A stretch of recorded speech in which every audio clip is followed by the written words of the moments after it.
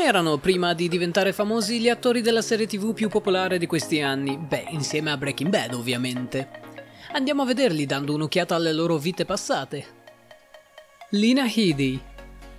Non so se l'ho pronunciato giusto, ma vabbè. Come sappiamo anche la regina più cattiva del mondo è stata giovane e vi assicuro che farete davvero fatica a riconoscerla, non sembra nemmeno lei. Forse Game of Thrones le ha reso la vita difficile dovendo fare la cattiva e quindi è invecchiata prima, ma da giovane era davvero molto bella. Per chi non lo sapesse, lei era anche un personaggio nel film 300. Numero 2, Gwendolyn Christie. La famosissima spadaccina che più maschia di molti uomini nel telefilm ha recitato anche parti molto dolci e sottili, se vogliamo dire. Da giovane aveva i capelli lunghi e un viso davvero innocente. Dover diventare per forza forzuta e cattiva non deve essere stato molto facile. Ha partecipato a film come Star Wars Episodio 7 e 8 e Hunger Games, Il canto della rivolta 2. Numero 3, Aidan Gillen. Aidan Gillen, per gli amici dito corto, è stato uno dei personaggi più odiati di Game of Thrones, con quel modo di agire da volpe e le risatine nell'ombra che lo facevano sembrare più un molestatore di bambini. Nell'età più giovane, prima di diventare famoso, sembrava un cantante punk rock anni 80 con tanto di cresta bionda gialla. Difficile credere sia lui. Numero 4, Sean Bean. Il nostro amato e compianto Ned Stark un tempo era stato giovane pure lui e diciamo che la sua recitazione non era cambiata moltissimo da allora, sempre con quel volto che provava pena per molti ma amore per pochi. Ha partecipato a vari telefilm che lo hanno reso noto al regista di Game of Thrones. Numero 5, Diana Rigg.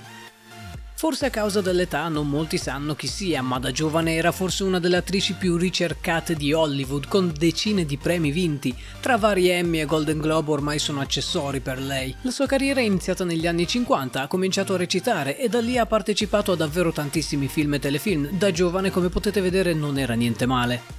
Numero 6, Jason Momoa.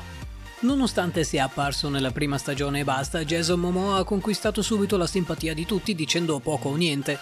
Infatti nel copione era descritto come un uomo più da muscoli che da parole. Comunque sia, sta attivamente partecipando al film su Aquaman come protagonista e quello sulla Justice League.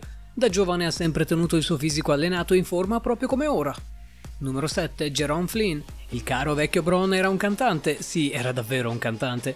Nel 1990 gli era stato offerto il ruolo di protagonista in un telefilm chiamato Soldier Soldier. Ad un certo punto una scena prevedeva la messa in scena di un piccolo duetto musicale tra lui e un suo collega. La canzone che cantarono colpì tutto il mondo, furono inondati di richieste per chiedere se si poteva comprare il singolo e l'unica cosa che aspettava il pubblico era vedere altre scene del genere. Così i due formarono una band, che con il primo album, dove era incluso anche il singolo cantato nel film, vendettero quasi 2 milioni di copie, rimanendo in prima posizione nelle classifiche inglesi per 7 settimane. Dopo qualche anno tutto finì e ora conosciamo il nostro amico Jerome come Bron il Cavaliere. Numero 8, Halfport Julius. Ed ecco la montagna in tutto il suo splendore, considerato uno degli uomini più forti del mondo. Già da giovane si allenava continuamente senza interruzioni pur di raggiungere il suo obiettivo ed è famosissimo in rete. Numero 9, Ross Mullan. Non ci crederete, ma il primo estraneo che avete visto in Game of Thrones è stato interpretato da un certo Ross Mullan, che di mestiere faceva anche il burattinaio, o almeno una delle sue parti in un film. Insomma, un amico dei bambini che si mette a far rinascere cadaveri e cerca di conquistare il mondo. Numero 10, Christian Nairn.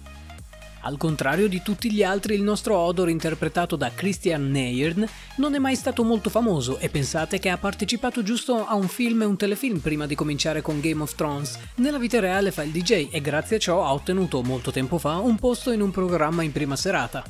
E con questo concludiamo, lasciate mi piace alla nostra pagina Facebook e seguiteci su Instagram per altre novità, speriamo il video vi sia piaciuto e... Una sola domanda sorge spontanea, ma come mai se il telefilm si chiama Game of Thrones nella versione italiana è tradotto con Trono di Spade? Ma, alla prossima gente!